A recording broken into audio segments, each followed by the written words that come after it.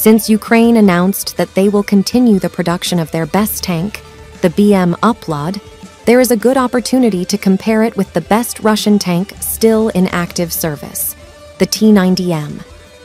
Let's start by discussing firepower. The BM Oplot is equipped with a main gun with a caliber of 125 millimeters, which is actually a variant of the Soviet A-46M gun. Additionally, this tank also has a coaxial machine gun of 7.62 millimeters and a remote-operated heavy machine gun of 12.5 millimeters.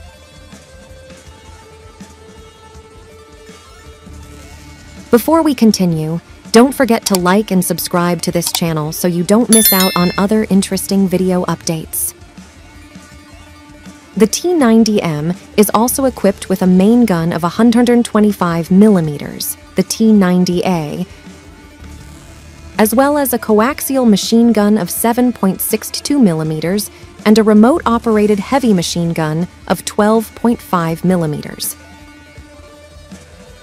However, there is one disadvantage of the BM Oplot compared to the T-90M, which is that there is no evidence to suggest that Ukraine has given this tank the capability to load longer projectiles.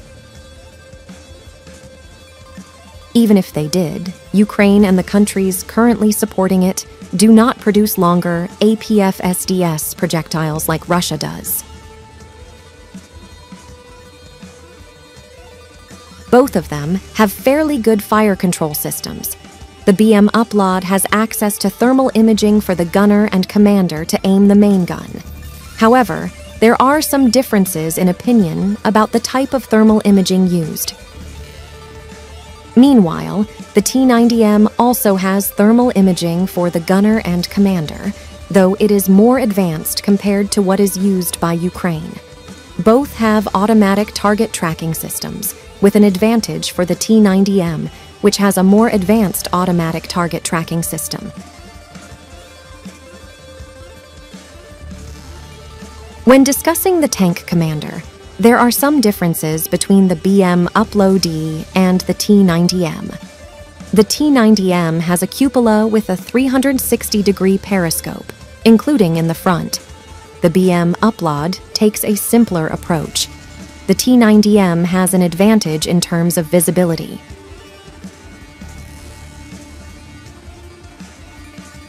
Regarding explosive reactive armor, ERA coverage, both have their own advantages and disadvantages.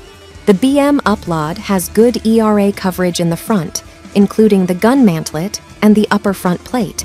However, some images may not show full coverage. Meanwhile, the T-90M has good ERA coverage all over the turret, but the upper front plate is not fully lined with ERA.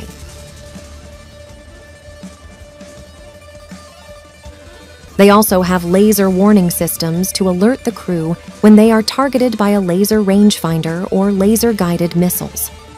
Furthermore, they both have fire prevention measures by moving the ammunition from the carousel at the bottom of the tank to the back of the turret. However, both tanks still use carousel systems to load ammunition. The BM Oplot uses the vulnerable Type T-64 outloader system, while the T-90M uses the safer Type T-72 outloader system.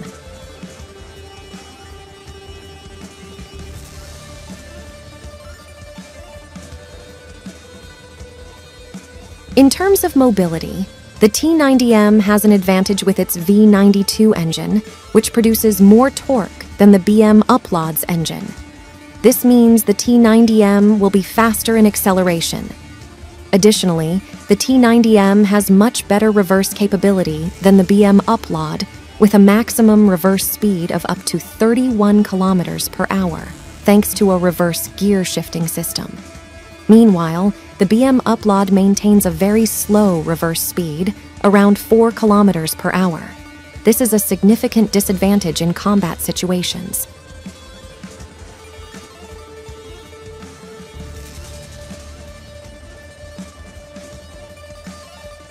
Both have several technical differences, but they also have their own advantages and disadvantages. However, their availability might be a determining factor. Ukraine will resume BM Oplot production, but it's unclear where and how production will take place. Meanwhile, T-90M production has increased since the start of the war, although the exact number is unknown. What is certain is that the T-90M has been produced in greater numbers than the BM Oplot currently existing in Ukraine. Therefore, availability will be an important consideration.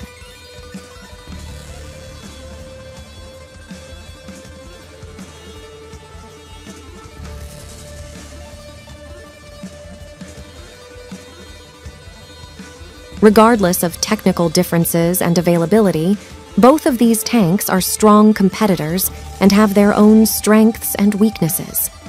An accurate comparison can only be made after further data is available.